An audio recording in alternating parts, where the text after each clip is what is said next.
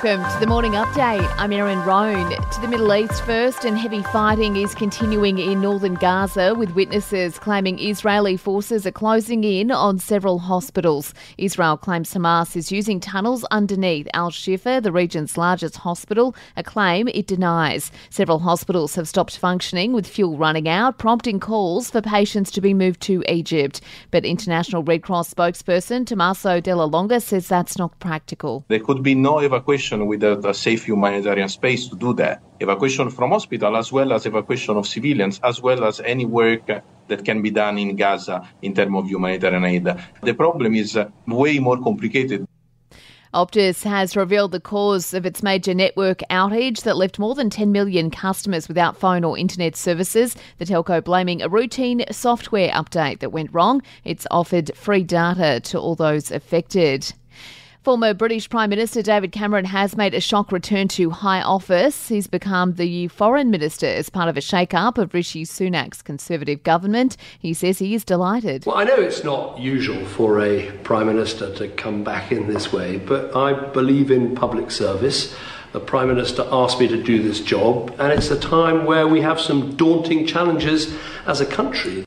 It follows the sacking of Suella Braverman following her comments about police being too lenient on pro-Palestinian protesters. And relief for a small town near Rome with an escaped lion recaptured. Kimber the lion escaped from a travelling circus and was on the loose for 7 hours, terrifying locals in Ladispoli. An investigation is underway to determine how the big cat got out. Sport and entertainment is up next.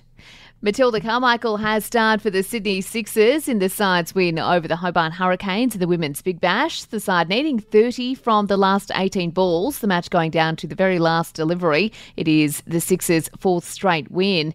Still on cricket, and the Aussie men are preparing for their semi-final against South Africa at the One Day World Cup later this week. The Proteas haven't made a World Cup final, but Aussie quick Mitch Starc says they're not paying too much attention to that. You can always read into these things as much as you like. For us, it's certainly talking and thinking about what we can do the right way, or how we can approach it, or our mindset to it, rather than what they're going to do so much.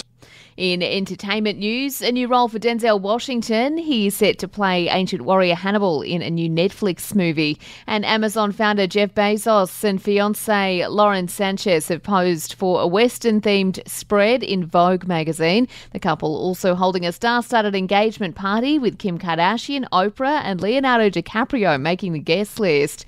And that's the latest from the Nova Podcasts team. We'll see you later on for another episode of The Update.